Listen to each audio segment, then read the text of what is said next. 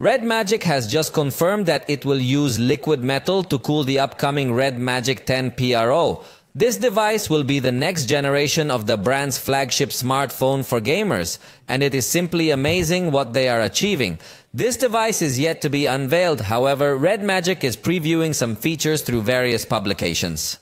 And one of them details more or less how this cooling layer is composed, which includes a layer of steel base and liquid metal in sandwich designed to be able to cool as much as possible to this device.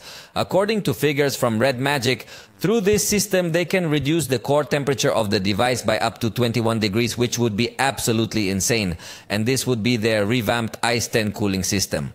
REDMAGIC has also confirmed that it will use a screen made by BOE with a screen cooling formula resolution, which is of a screen cooling formula resolution, which is of a screen cooling formula resolution, which is of a screen cooling formula resolution.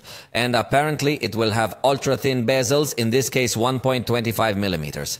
As we all expect by now, it will come with the Snapdragon 8 Elite processor, which in conjunction with this new cooling system is expected to achieve sky-high performance.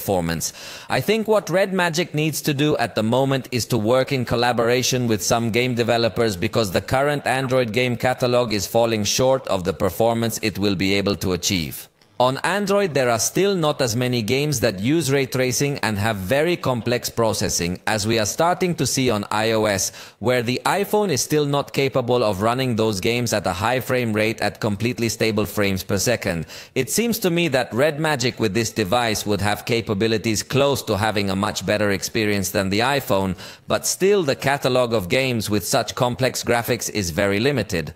It will definitely be an exaggeratedly advanced device that I already want to meet. If you do not remember, this device will have its official launch on November 13th in China and is expected to go on sale globally very soon after that.